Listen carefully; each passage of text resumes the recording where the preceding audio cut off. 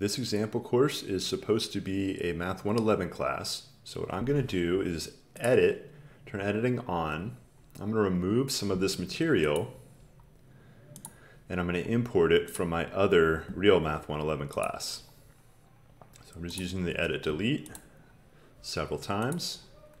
You may want to use this syllabus right here, this template, but I already have a syllabus written, so I'm going to import my syllabus and several other things. Oh, throw this away. We should probably throw this away. Okay, so we've cleaned out a lot of this stuff. I'll also import some things into the first week. All right, how do we import? We're going to scroll way down. You should have somewhere in here the administration box. You can't delete it, but you can move it or configure it. I usually put it near the bottom. Your students do not get to see the administration block. And I'm going to go to import. So this is how you get items from other classes that you have. Now there's 10 classes listed here, but maybe my class isn't listed and I want to see all of my Math 111 classes. So if I had things that weren't math, I could be a little more specific with MTH 111. So all my Math 111 classes, I can pick which one. I'll take the most recent, which is Winter 21, and hit continue. You can only select one of these. So I hit continue. Usually leave all these selected.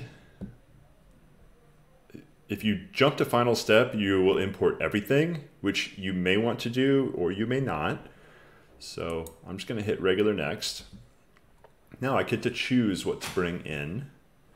And you could just select all, but I'm going to hit none so I can select one at a time. So the first thing, notice I need a syllabus, but I'm clicking and it's not actually selecting because above all these I have to click the section. And if you notice, it kind of made them a little bit more bold, these boxes. Now I can check these boxes. I want my getting started videos, my textbook. You already have a bunch of these. This is a label, so this is already in the class, so I don't need to re-import those. There's already course resource label, but I want to import my how to succeed. I already have NetTutor.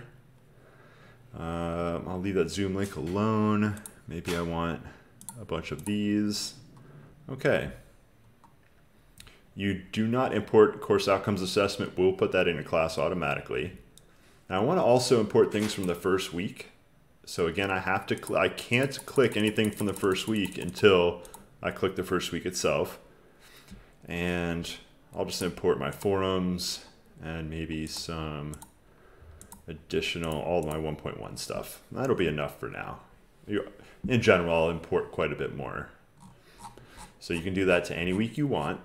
I'm going to go all the way to the bottom. I'm going to hit next. This is a summary of what I'll be importing right here. And it should have green checks next to what you selected and red X's next to what you did not select. So I'm just quickly scrolling through just to make sure. All right, everything from 1.1 is selected. Now I'll scroll to the bottom and perform import. It's going to take a few seconds here. When this is done, we're going to go look at it. So continue. Okay. It always puts what was in there first. It keeps it at the top and puts what you imported down below. So here's my getting started videos.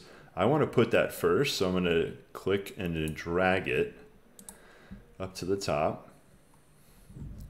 Now you can reorder any of this stuff. Maybe my syllabus I want first, textbook second. And you can move any of the other things around that you want. Maybe I want how to succeed, like way up high. All right. You can move any of these around you want to. And if you imported something by accident and you didn't mean to, you can always go ahead and delete it. Hit yes. Delete yes, whatever you didn't want. You can also edit any of these by edit settings. All right, we're going to look at the first week here, and you can do the same thing in the first week. I can move any of these things around, and maybe I want to indent or unindent the quiz. You can move left and right as well.